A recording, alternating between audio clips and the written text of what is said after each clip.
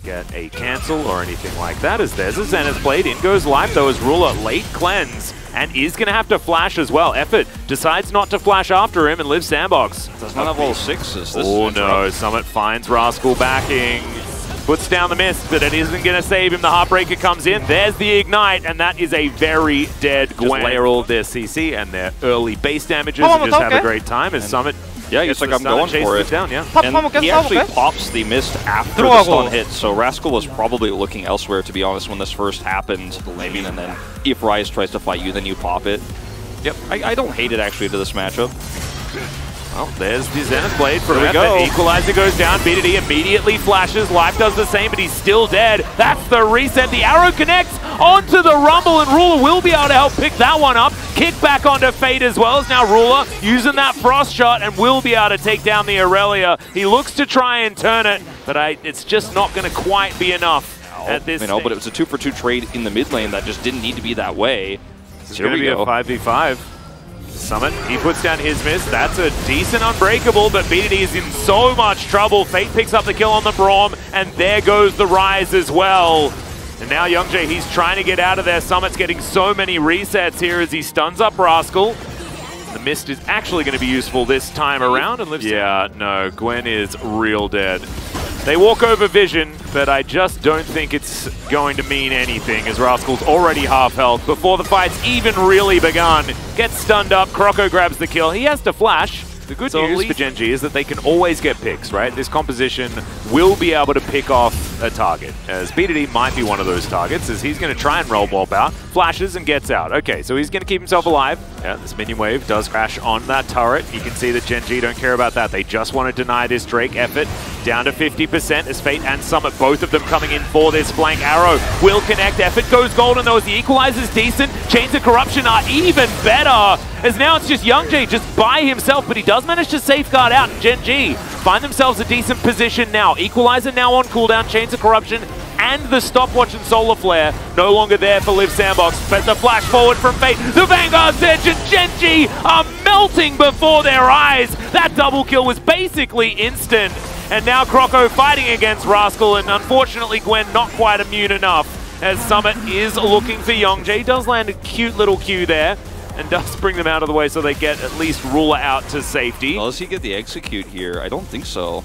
Yeah, and also when you get that pick, likely you'll be doing it on top of an equalizer as well, and Croco's positioning has been fantastic. That's the mini stun into the wall. Effort once again just eats all of the aggro, and the rest of Live Sandbox dive on top. The Braum dies. The arrow is stopwatched by Fate really beautifully.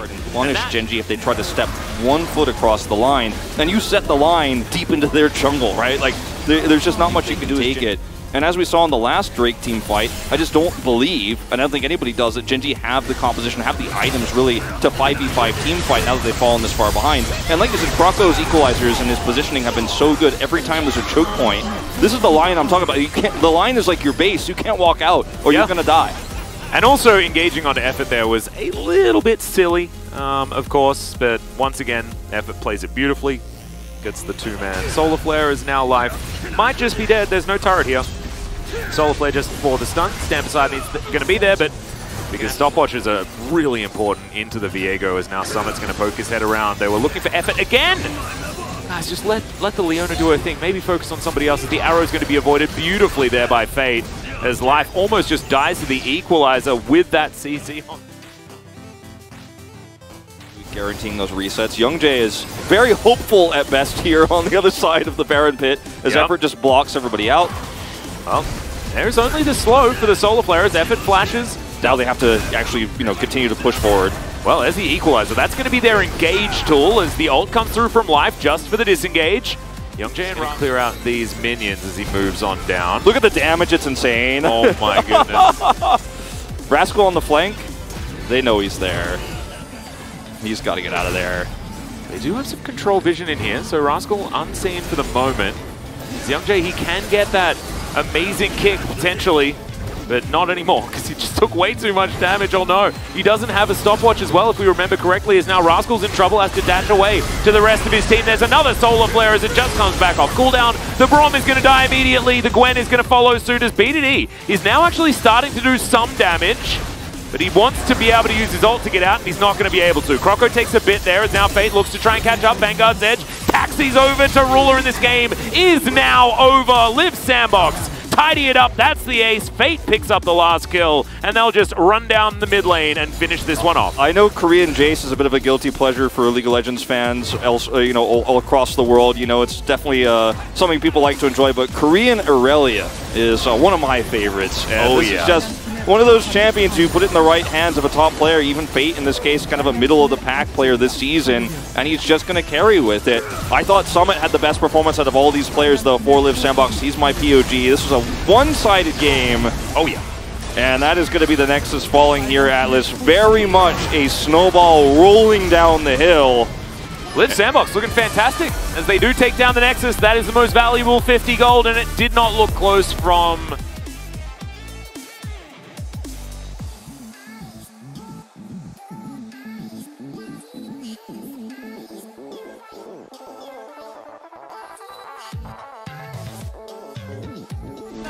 야, 쌈. 야, 쌈 보다가, 고고고고고고고고고고고고고. 빨리지 말고. 앞라인. 아래. 애쉬한테 빨리지 마. 애쉬한테 빨리. 애쉬. 야, 가자. 와봐. 라이트 노플. 와줘, 아래 와줘, 얘들아. 아래, 라이트. 야, 바텀으로 끝내. 미드 탑에 텔코 자도 돼. 어때? 끝내자. 야, 탑에 텔코 자도 돼. 바텀으로 가면 끝내. 바텀 가자. 미드 가자. 가자. 탑 텔코 좀 가. 탑 텔코 자. 미드로 가. 미드가 제일 가까워요. 미드 가면